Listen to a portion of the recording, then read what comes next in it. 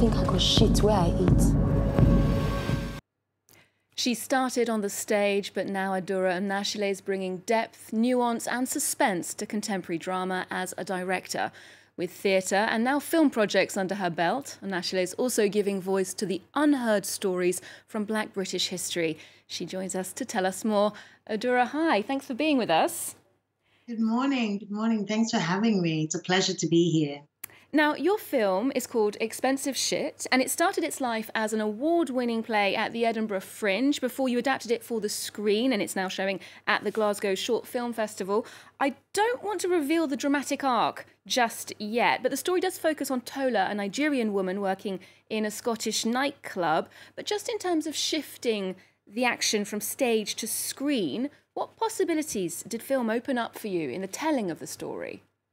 I mean, film is a visual medium, and so I could tell the story with less dialogue and more visually. And I think because of the setting of the story, and I don't want to give away all of it, but there's the setting means that visually it's really potent, and so I was able to shift from dialogue based, which is what I had to do in theatre really, to make sense of the play, to being much sparser on dialogue in the film and really tightening in on visuals and telling the story visually. And I think the dilemma the character Tolu finds herself in lends itself to that quite well. Indeed. Well, let's get a closer look. Here is a clip of the film. Perfect. I do exactly what you showed me, but I can never get it right.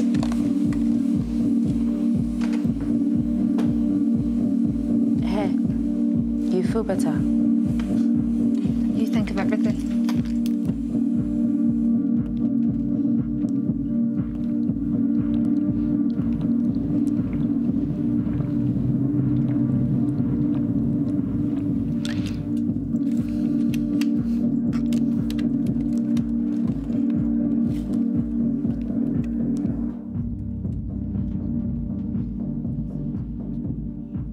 Adura, you mentioned there that Tola finds herself faced with a moral dilemma, and that does seem complicated by a certain power dynamic between characters. What did you want to say about the relationships between those people? I think I was fascinated by layers of exploitation. I think often when we think about exploitation, we kind of take away people's agency and we think it's quite black and white, but actually the systems that are in place are layered and oppressive, especially because they're layered.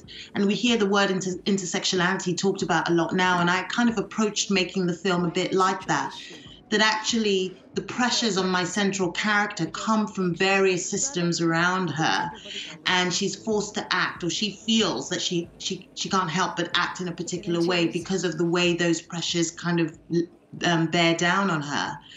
So for me, I guess it's interesting in the film because I'm not into sort of good and bad, black and white characters. I think that that we are all capable of acting in certain ways if we're put in certain situations, and that's what I'm interested in exploring. I quite like audiences to be conflicted about characters and conflicted about stories.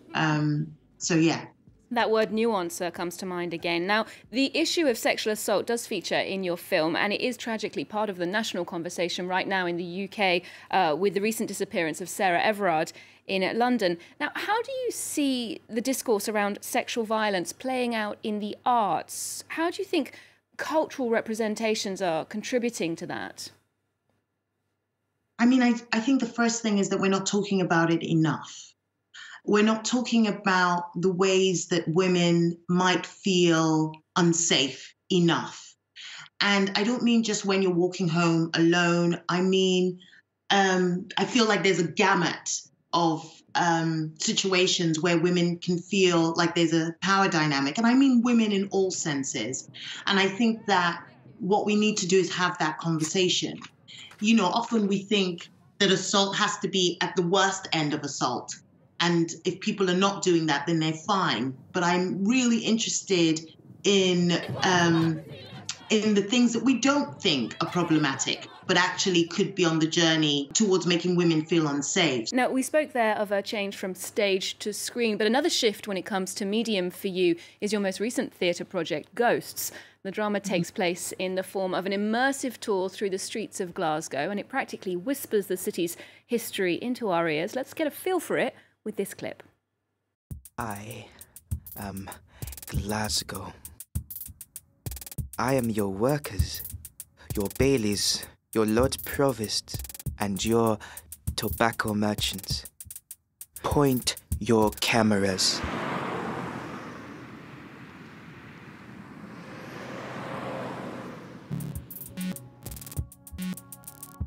Look up. Look around. There I am. So we heard from a young man there in 18th century Glasgow. He's the protagonist of the piece, and he's one of the voices of the slave trade that historically we've not heard. Was it that silence that inspired you? How did you come to create this story and that character? I think, firstly, it's important to say I love Glasgow. And one of the first things I loved about the city was the architecture. I don't know if you've been there, but the architecture in Glasgow is stunning. And there's nowhere in the UK quite like it. And when I first came here, I fell in love with it. And as I delved into where this grandeur came from, I realized that a lot of these buildings were built in the 17th and 18th century, and they were built as a direct result of the gains of the slave trade. And there is a part of Glasgow called Merchant City, and it's literally called Merchant City because it's named after the tobacco merchants. Now, of course, the tobacco merchants had plantations in the Caribbean and in the Americas. When you walk around Glasgow, you see Jamaica Street, you see all these different streets that have this connection. So my attempt in coming up with this character was to kind of ask the question, if historically we have a blind spot about our history, how does it affect how we see ourselves in the present? Is there something incomplete about us? And I wanted to explore a character who kind of does this. He's sort of fragmented. He's then and now. He's mercurial. He can be in 20 places at once. And his vantage point is a kind of exploration of this question of us denying this history and what it costs us to deny this history. Well, indeed, that piece brings up issues that some UK institutions have been dealing with in recent years: race, colonialism, and the legacy of empire. We spoke to Jackie Wiley, director of Scotland's National Theatre, about the commissioning of this piece. Here's more from her. We're a national theatre that is really, really proud to be able to articulate a version of Scotland that's very forward-looking and very contemporary.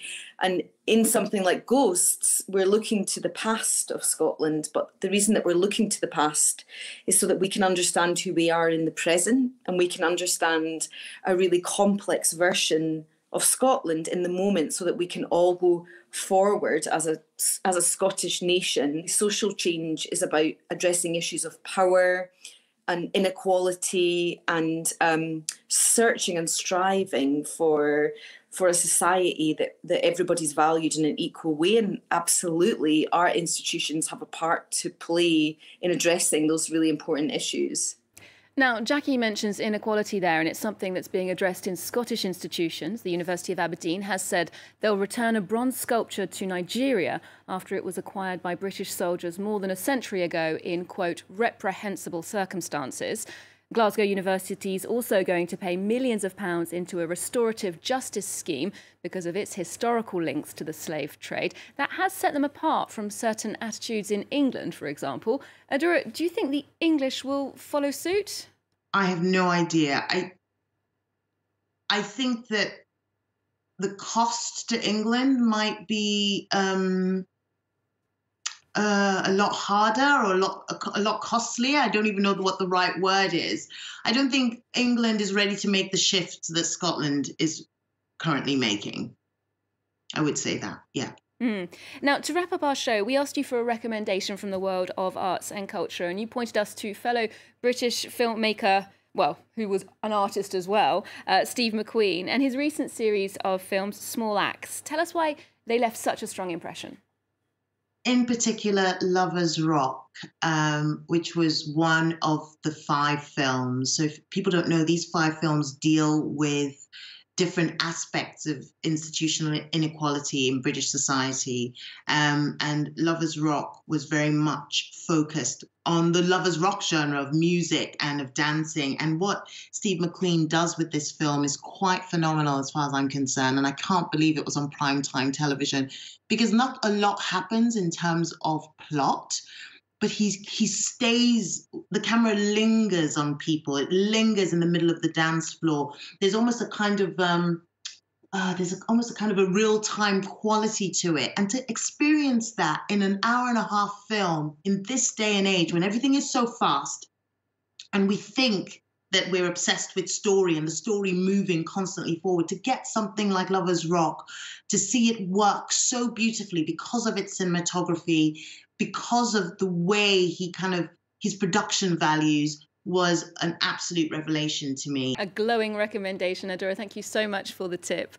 And thanks for joining us today as well. We'll leave you with a clip of Small Axe, which is available on Prime Video or on the Salto streaming platform here in France. Do remember to check out our website. We're on social media too. There's more news coming up on France 24 just after this. They are not demoralized or defeated persons. They are leaders, but are rooted deep among those they lead. We mustn't be victims, but protagonists of our stories. Don't you think it's time things were different?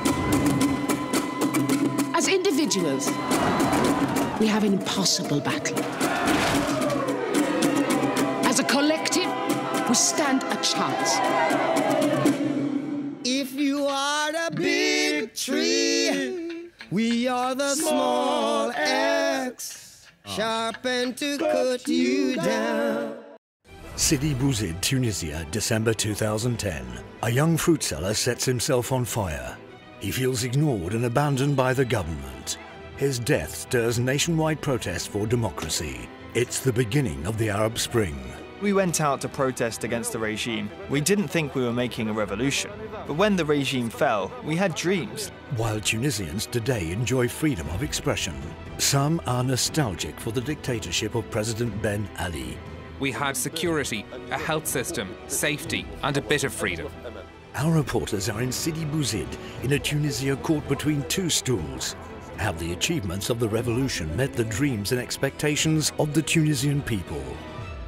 Sidi Bouzid Revisited, all this week here on France 24.